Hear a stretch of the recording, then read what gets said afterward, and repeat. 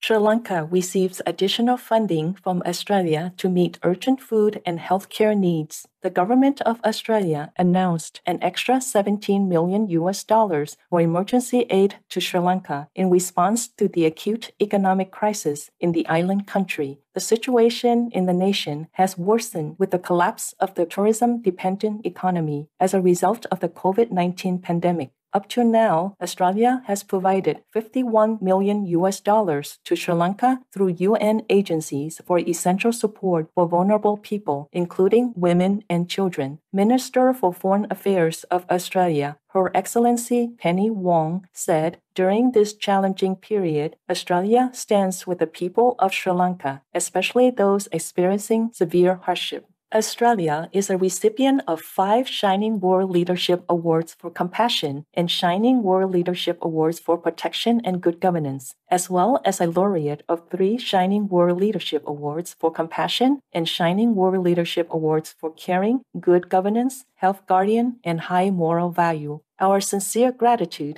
the Government of Australia, for your generous assistance. May the resilient people of Sri Lanka recover their life in abundance and prosperity in Buddha's benevolence.